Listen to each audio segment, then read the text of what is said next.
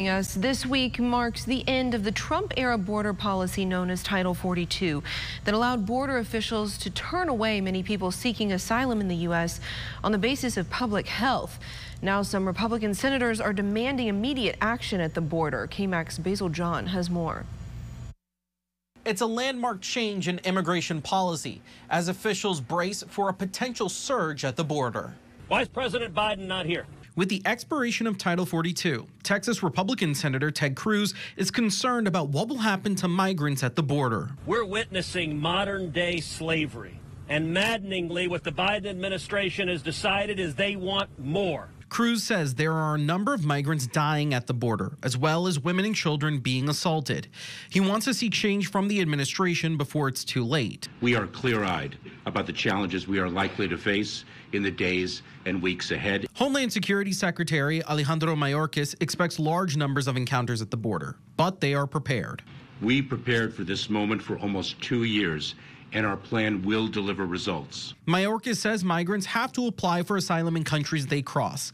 DHS will also send more workers to help with processing and set up more processing centers south of the border. We are extending an outstretched arm of humanitarian relief to reach people where they are. House Republicans passed the GOP Border Security Act, which would resume construction of the border wall and hire more Border Patrol agents.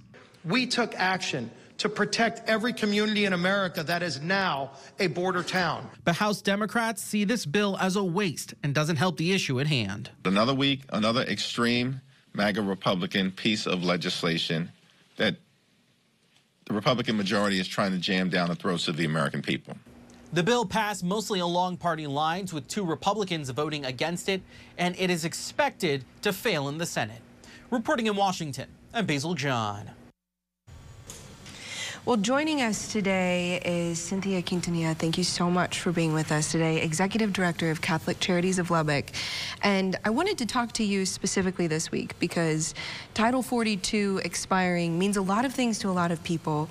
But I want to know what it means here in Lubbock, because we're not down at the border, but you are in the trenches, or your organization is, rather, every single day, talking with people trying to get citizenship, permanent residence, all of that. So what does something like this mean for us here? Well, we are, like you said, not anywhere near the border, so we're a little bit isolated to this situation that's happening at the border. Refugees who are coming from other countries, Title 42 has kind of shut the doors to that access. And so, you know, once they enter into the country, many of them are going to go to other states and connect with relatives and be able to make those family connections once they are admitted. But for here at Catholic Charities, we here in Lubbock, we do have an immigration program that basically helps clients who are trying to become legal permanent residents or citizenships or get their citizenship. So, you know, a lot of that process takes years of, you know, applying and waiting. And so, you know, that's really most of the work that we do here, and you know, we're kind of isolated from what's going on at the border. But at the same time, you know, a lot of the people, if they do happen to pass through this area, you know, hopefully we're able to step in and provide some compassionate care. So maybe that's food or clothing or things like that if they're just by chance passing through. Definitely. And I mean, I know there's such an influx of people at the border. So, you know, who knows where everyone's going to end up or where everyone's going to need to stay for a little bit while things get situated. I know that Catholic Charities down in El Paso or Brownsville, like those places, they are, I mean, just up to their eyeballs in so many different kinds of crises right now.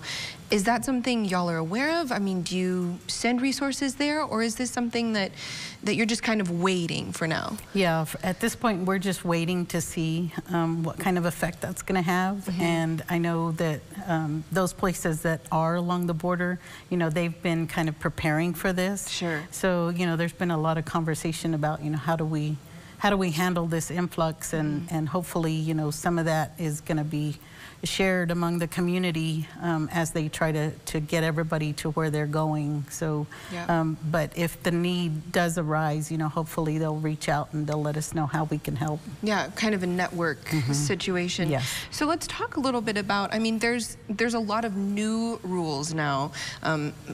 Basically everything changes when it comes to citizenship because there were so many barriers put up because of the pandemic. So let's talk a little bit about citizenship, getting it, because that's not just a stand in one line, get a sticker, hey, congratulations. I mean, this is a long process. So what does that look like for someone here? I mean, it's not easy. No, and there are a lot of requirements that go behind that. So, you know, a lot of the people who we help have to actually qualify to apply for either legal permanent residency or citizenship. I don't have all the details to that, and our caseworkers do a really magnificent job of being, you know, straightforward and honest with folks when they come and they're interested in doing that. So really looking at the history and where they've been and how they came and entered into the United States has a lot to do with whether or not they actually qualify. And you know, that is so much different than what's going on at the border, because the people who are at the border are refugees, and they're people who are trying to flee their country for whatever purpose and trying to just, you know, gain access to a better life. Yeah, and that's a great difference to make, because I mean, it is a different story down there. So we're sitting as Texans watching this, and you know, this affects more than just us here in the Lone Star State, but we know that Texas this is happening in our state. Do you know of any way that we can help? What can someone sitting on their couch do for someone who's trying to seek asylum or help the situation? Is there anything that we can do? I think just kind of be prepared to, you know, offer any kind of assistance. Like it could be a meal for somebody who's, like I said, just passing through, or, you know, finding a way to maybe support some of the organizations on the border who are doing the work and providing a place to shower and, you know, hygiene products and clothing and things like that. So, you know, just lending that helping hand could be a big difference to a family who has been waiting for so long just to enter. Yeah, and not even close to the end of the road for them either. Right. Yeah. Awesome. Well, I appreciate you taking the time to explain some of this today for us. Thank you. Thanks. Thank you.